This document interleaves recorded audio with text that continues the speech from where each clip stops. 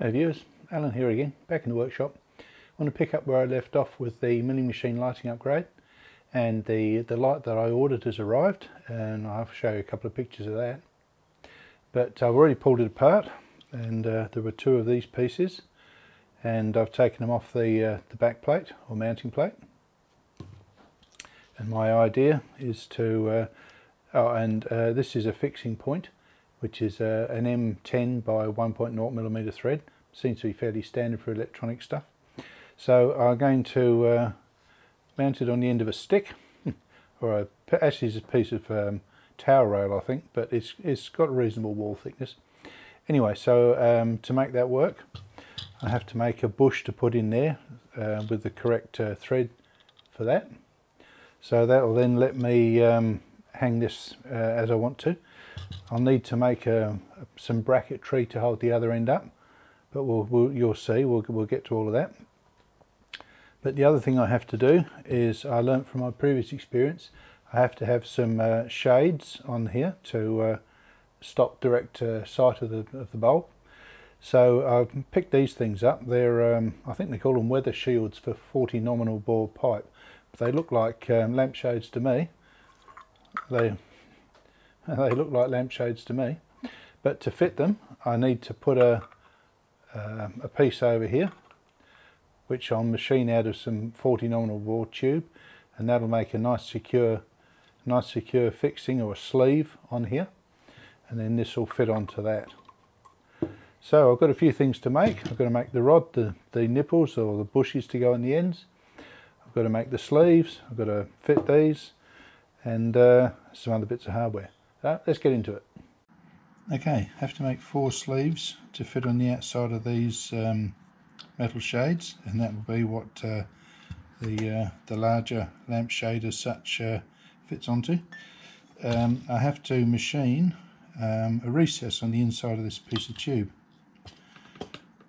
Now, if I try and squeeze this or put this in the 3-jaw chuck, it's going to get bent all out of shape, squished out of shape. So I've got a piece of steel tube here, which is just the right size to fit, be a good fit inside there. So we'll put him in, and then the 3-jaw chuck can grab hold of that, and I'll be able to do my bore the recess in the end here. So first up, we'll just true up the end of the tube.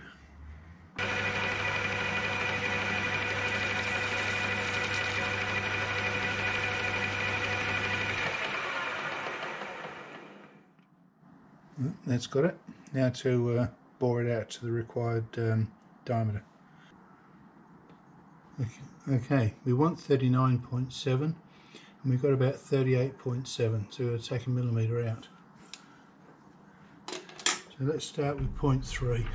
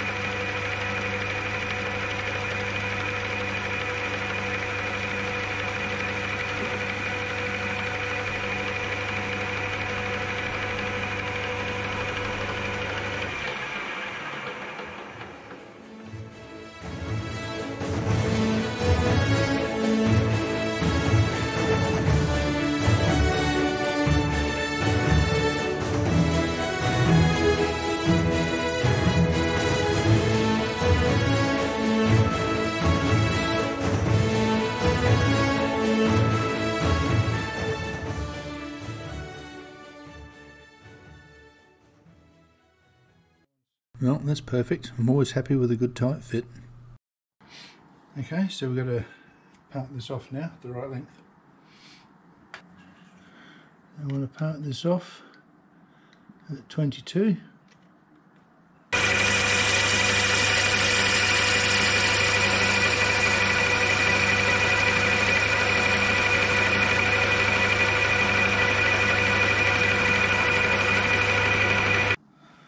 Okay, let's see how the assembly works. So that's a reasonable fit in there. Might still be too tight when it's pressed onto the lampshade, but we'll see. We've got our ridge there. I don't know how well you can see that. Oh, a bit like that. And that ridge will fetch up against the end of the thing here, so let's get that on. It should be quite a firm fit to get this on.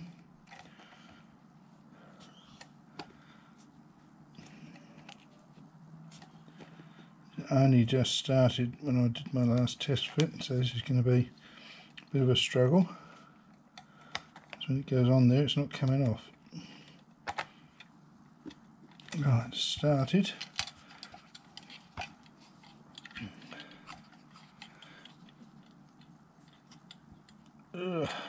It's going on. And that's gone too tight.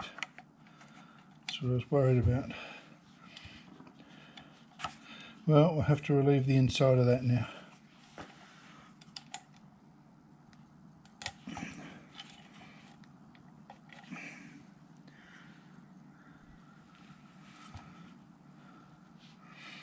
It hasn't wanted to go all the way on for some reason. Why is that?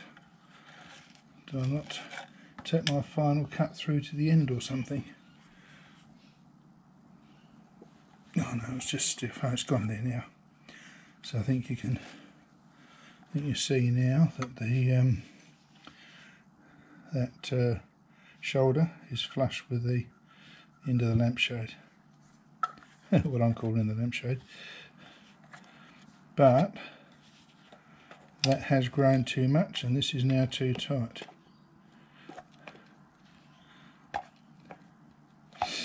So I'm going to have to relieve the inside of that after all, annoyingly. It's very hard to judge this because this piece has stretched when it went on the light, and you can't really guess how much it's going to stretch. Now it's on there, I can't see any easy way of reducing the diameter of that. It's going to be easier to try and clean this out a little bit. Now, let's give that a try. Isn't going to have much taken out of it. I might even see if I can put it on the lathe and give that a try. We'll see. No, the lathe didn't work. I can't mount it. It's tapered and it falls through the hole in the middle of the chuck anyway. So we'll have a go at sanding some out with this arrangement and see how we go with that.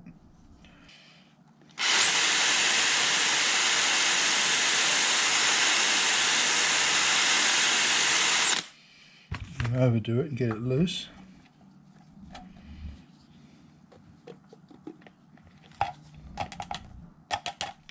A bit too tight yet though.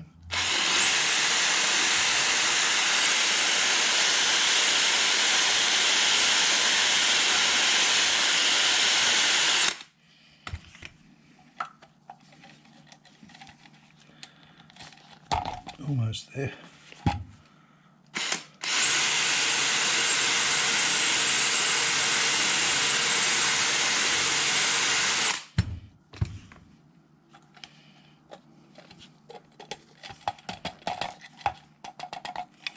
There we go, that's perfect. Now we can put a... Come on, get in there. So now we can get that in there. Pull this back over the top.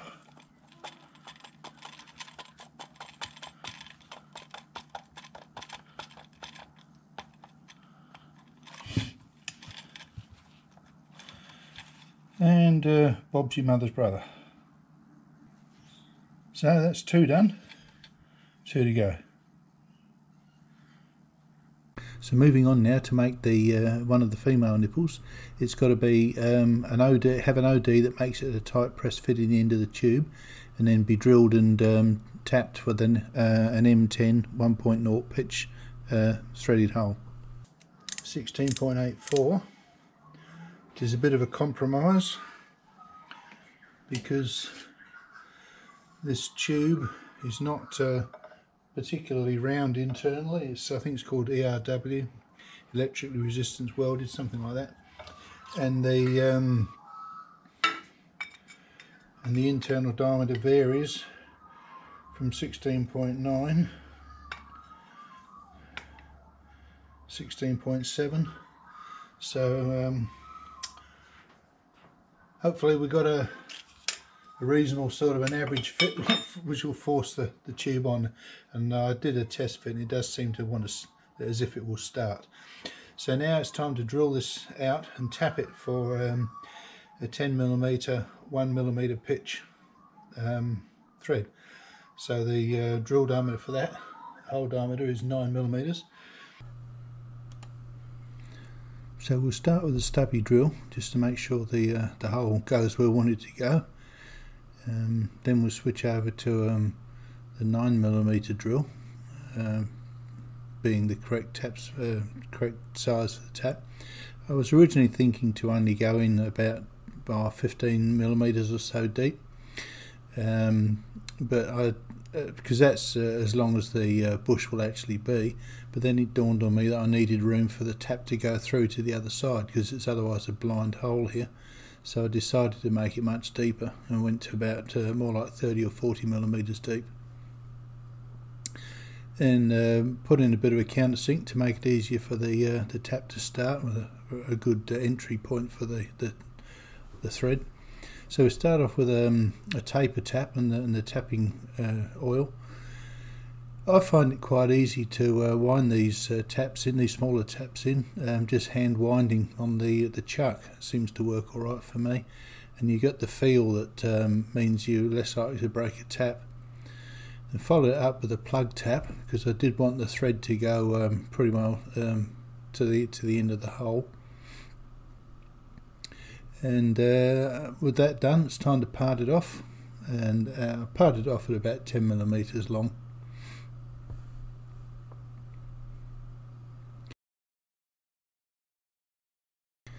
A couple of strokes with a file to deburr it. Don't like sharp edges.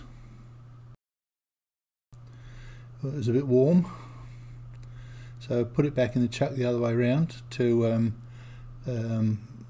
get rid of the burr from the parting off operation. So take that off flush, and a quick dab with the chamfering tool again, or the countersink tool, and the job's done. Piece made.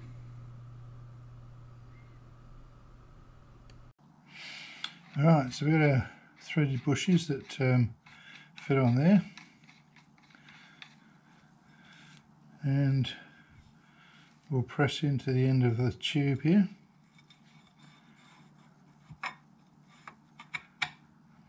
And that'll be how I'm going to hang on to this lot.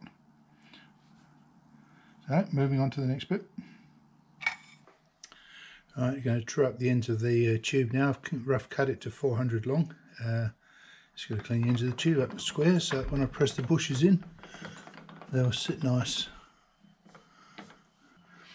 Bit of green tape is to protect the paint.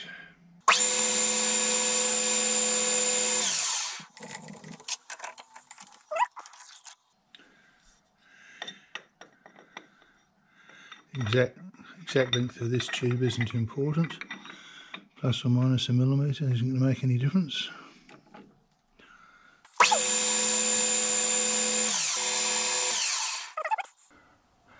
Okay, so it's time to press the bush into the end of the tube. Got it all set up ready to go.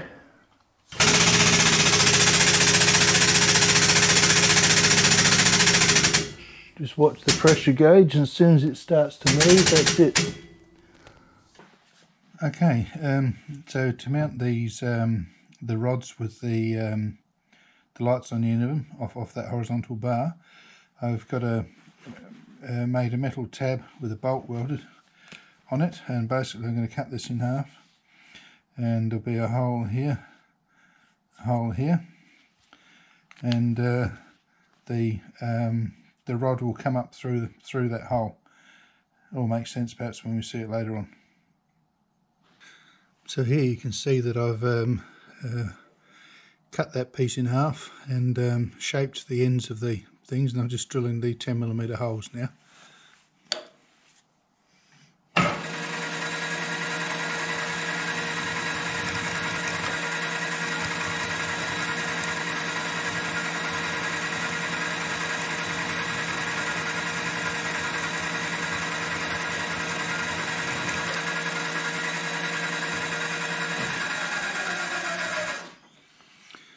You might still be a little bit puzzled as to how this lot works, but stick with it and I'm sure all will be revealed.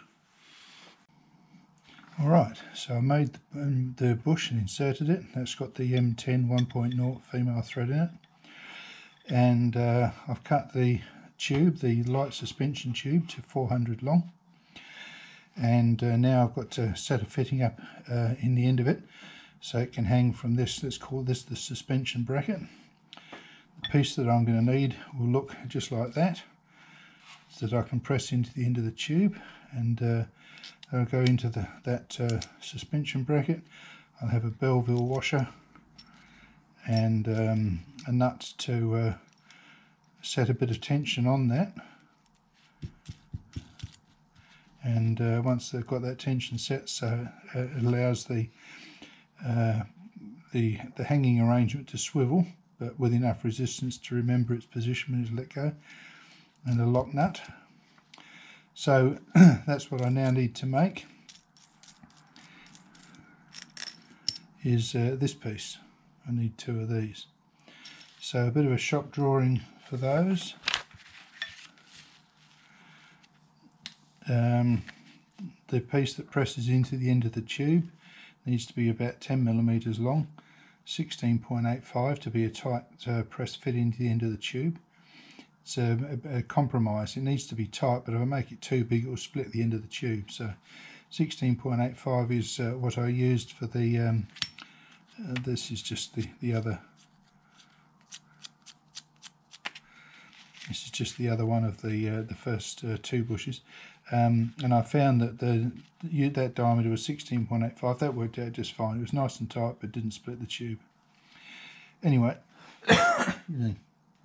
so I need a 10mm stub, 16.85. I need a collar to press against. That collar will be nominally 2mm thick or wide.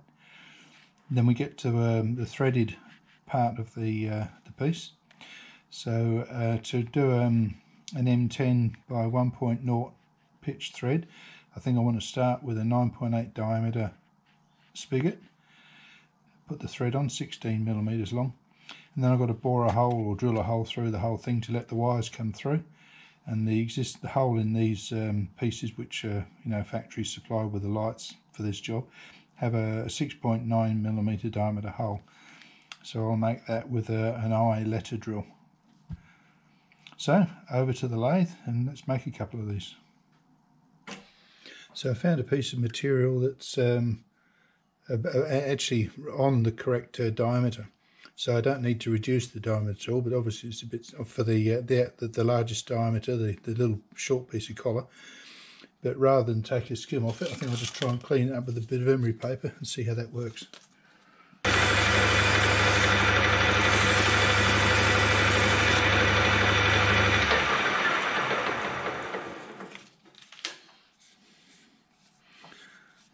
It's a little bit pitted, isn't it? In fact, it's more than a little bit pitted. It's quite a lot pitted. But I guess the question is, do I care?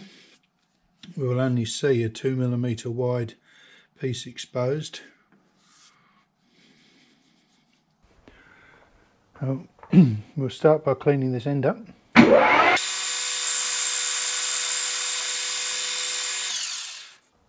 We'll start off by doing the plain end, because after I've done that I can part it off and turn the piece around and hold that end in the chuck while I cut the thread. So we've got to take it down to 16.85 for 10mm. So we'll start off with a 1mm cut for 10mm.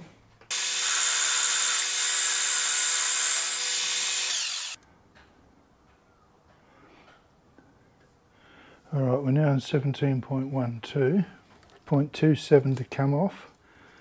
And we'll go at, going at 0.14, I guess.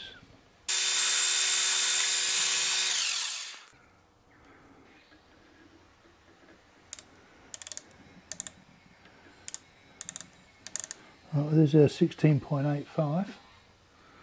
Well, let's put a chamfer on the end here. Let's lose that big burr there as well.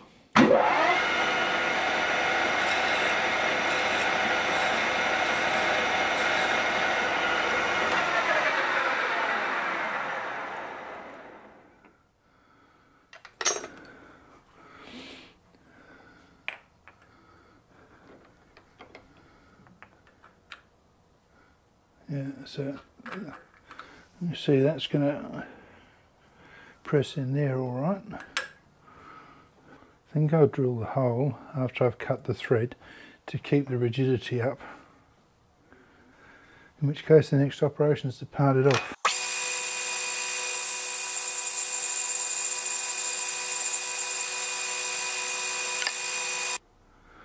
And we'll slip that back in the chuck.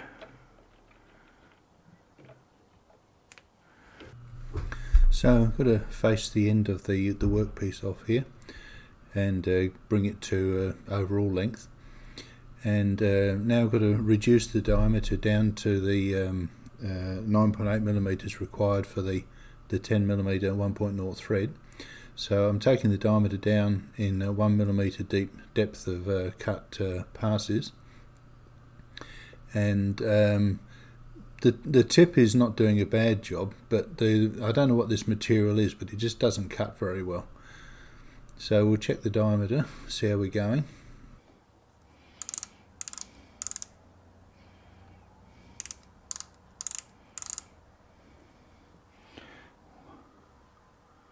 Well, that's got us to 9.96. We've got 0.16 to come off. So we'll take the finishing cut now and clean off the back face of the spigot, and reduce the width of that what I was calling a collar earlier on down to its required 2 millimeters, and also get the length of the stub for threading correct. There's our 9.8, slightly under on that, but it isn't going to matter. Right, well, we're ready to have a go at putting the thread on there, seeing how good or bad this material actually is to thread. Okay, so we're going to cut the 1 millimeter thread on this stub. I'll do a scratch first and check to make sure I've got the thread pitch right.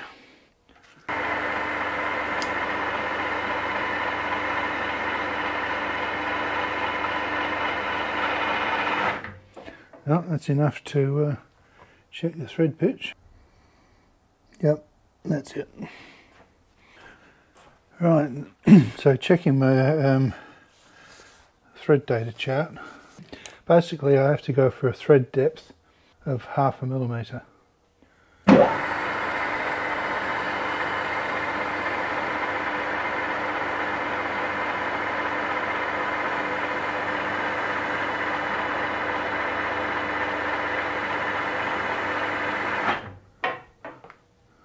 Well, if you cringed as the cutting tip approached the jaws of the chuck, you're not alone. That was a very clench-worthy process.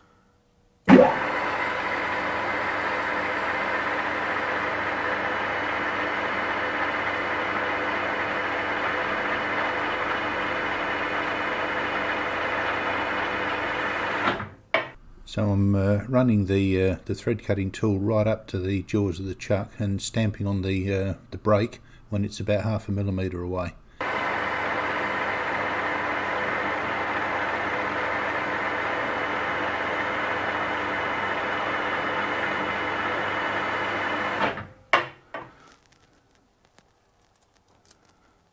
And yeah, there's plenty of opportunity to stuff it up if I don't pay attention.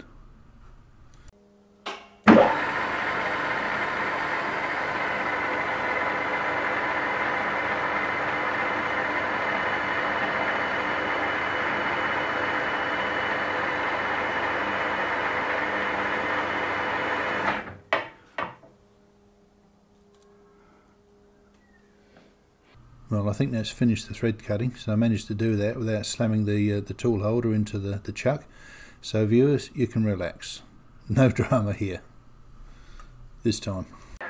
Right, I backed it off a long way so I'd have the opportunity to put a clean up on the end there.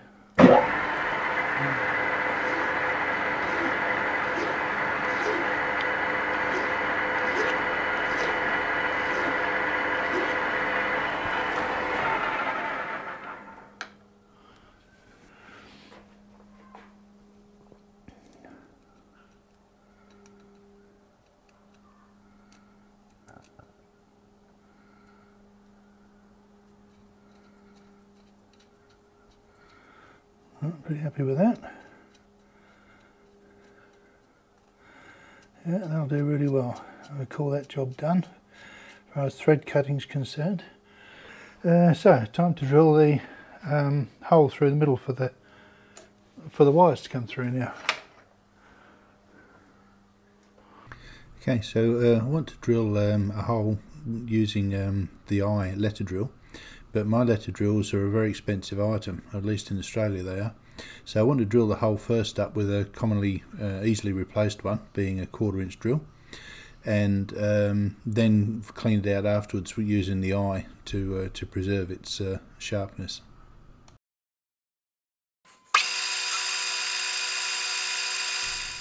So with the hole drilled to size all the way through, it's time to give the end of the hole a quick dab with the countersink bit. That should do alright. So we're just going to brush this guy's hair a bit, try and get some of the surface roughness off it that's left over from the threading operation. Yeah, that looks a bit more reputable. Okay, I think that's one done. Alright, well with this piece made, you can see how that's going to work now. Put that on there, and the nuts, etc. Oops. So what I'm going to do is just press that into there, and then that's this light hanging tube made. So let's press that in. Okay, so to press those bushes in the end of that 400mm tube, I'm going to have to drop the table down. This is where my press mod really comes in handy.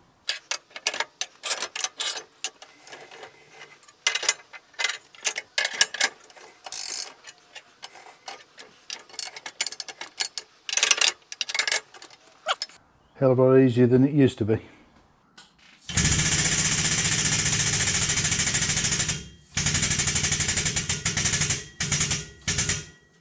That's it. So what you're seeing here is me lifting out the little stub arbor that I used to protect the ends of the threads from damage by the press when that male nipple was being pushed in.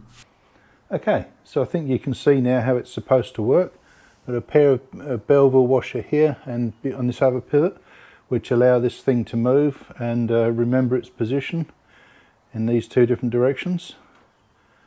And we also have, of course, the movement from the original gimbal, so you can certainly point the lights in any direction we like.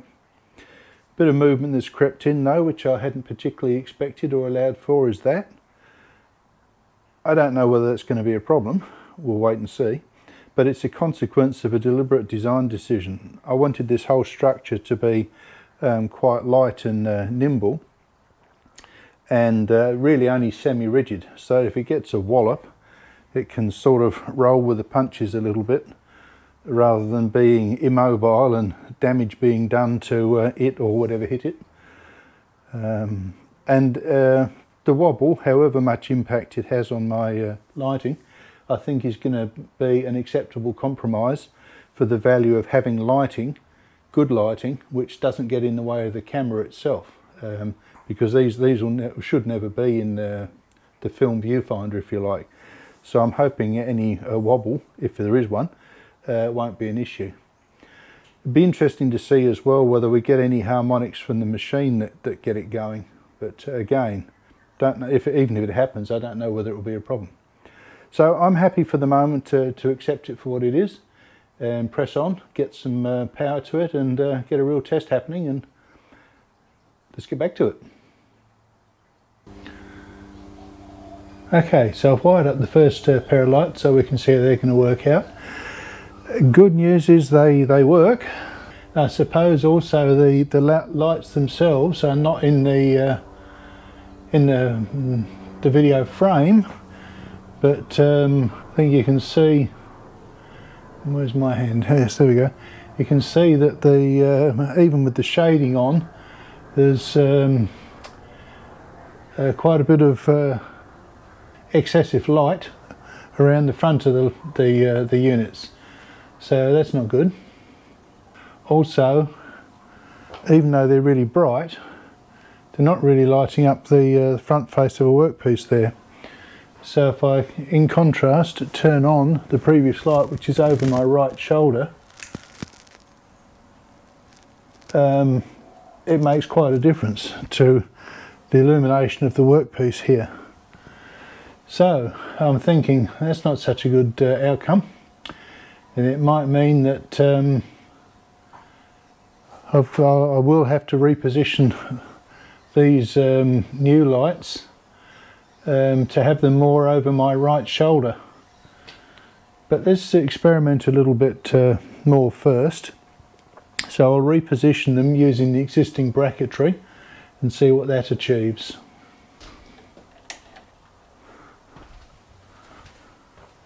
That's not a bad outcome.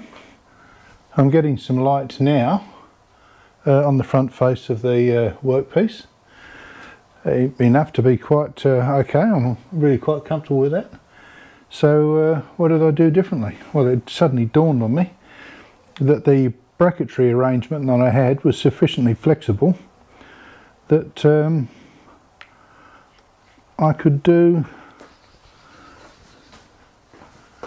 this arrangement, and that does in fact bring the lights in front of the workpiece. Might be best to see it from around here perhaps, but it does bring the lights in front, which then allows them to shine on the front face of that workpiece. So that's actually pretty encouraging. At least I've lost the lights over my shoulders here, and I can still tip these guys up out the way as needed. And the light bar, shall we call it, wobbling, doesn't appear to have any effect down here. So I'll just give it a good bump and make it wobble, and I'm not seeing any adverse effect from that. So suddenly I'm encouraged to continue. So if I make the other one up, the light coming from the other side will sort of add something like that to the mix, and I think Bob's going to be your mother's brother again. Worth pressing on anyway. Okay, so as you can see, I've got all 4 lights on their brackets and mounted. So the question is, does it work? Well, let's have a look.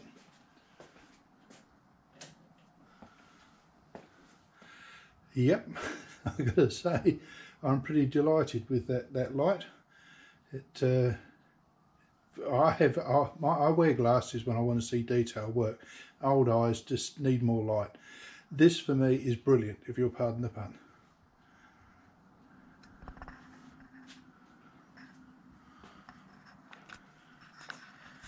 So I'm getting plenty of light here, and nothing in the face from my custom lamp shaded lights. So very, very happy. I will have to come back and sort out the length of this overhead beam. It's just it was a stock item which I slapped up there, but I'm going to let a bit of time go past before I do that, and see what usage suggests is a good length of beam, and then I'll shorten it, and that'll be that. Oh, the other thing I have to do is each of the light sets has got its own line voltage earthed plug on it, and so it's just plugged into a switched outlet. I'd like to set up an arrangement where both sets come on at the same time without getting involved in piggyback plugs, but that's a detail improvement. So I'm calling this project done, and if it's given anybody else inspiration or ideas on how to improve the lighting of their milling machine, then it's great. Thanks for watching.